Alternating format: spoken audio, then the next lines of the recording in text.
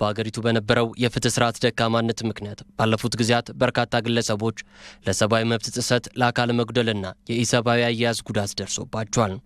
ተጎጆቹ እንደሚናገሩት ባልሰሩትና የፍርድ ውሳኔ ባልተሰጠበት የክስ አግባብ በርካታ ወራትን ባሰሲልም ዓመታትን በስቃይ እንዲያሳልፉ ተደርጓል። ጭንቅላቴ ላይ ስፌት አለና እዚህ ጋር ስፌት አለ ብዬ ነገርኩት። እሱም በጣም እያመመኝ ነው አልኩት። ጥሩ አለና መጥቶ ምን አደረገ? ኬብል ይዞ መጥቶ ጭንቅላቴን ብቻ ይደበድበኝ ነበር። ስፌት ያለበትን ፓርቲ ይሄን ማለት ነው ሙሉ ለሙሉ እሱም ብቻ ይደበድባል። ራሴን መቆጣጠር እስኪያቅተኝ እዚህ የሚመታኝ መላ ሰውነቴ ነዘኛል። ከዛ ወደው እዚህ መታኝን እየነዘረኝ ባለበት ተጨባጭ የውስጥ እግሬን ሁሉ መጋረፍ ጀመረ በኬብሉ። ምርመራ ሲሄድ የነበረበት ደግሞ ነጠላ ጫማ ስለነበረ ለነሱም በጣም ምቹ ሆነ። የውስጥ እግሬን ሲመታኝ እዚህ ነበር የሚንተከተከው። ይሄ ፓርት በጣም ያመኝ ነበር። እስቲናው ንፋስ ባገኘኝ ቁጥር ይሄ ሰውነቴ በጣም ያመኛል። በሰብዓዊ መብት ጥሰቱ ዜጎች ላይ ለደረሰው በደልና እንግልት ተጠያቂው መንግስት እንደሆነ የሚናገሩት የህግ ባለሙያ ወይዘሮ አዲስ መሐመድ ለችግሩ ዋና መንስኤ መንግስት ያወጣቸው ህጎች በራሱ የመንግስት ተፈጻሚ አካላት በመጣሳቸው እንደሆነ ያስረዳሉ። የህግ አለመከበር ነው። በተወሰነ ደረጃ እኮ ህጎቹ አሉ። እነዚህ የሰብዓዊ መብቶች ናቸው ተብሎ ክሊርሊ የተቀመጡ ነገሮች አሉ።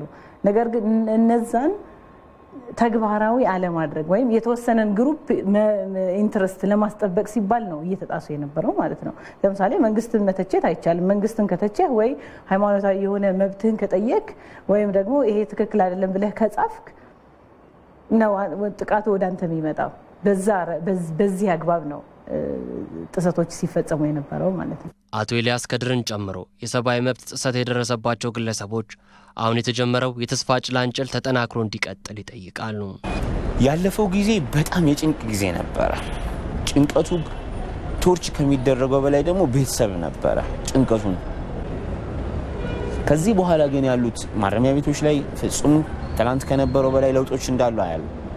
ግን ወደ ኋላ እንዳይመልሱን የሚደረጉ ነገራቶች ወደ ኋላ ሊመልሱን የሚደረጉ ግን ሩጫዎች አሉ።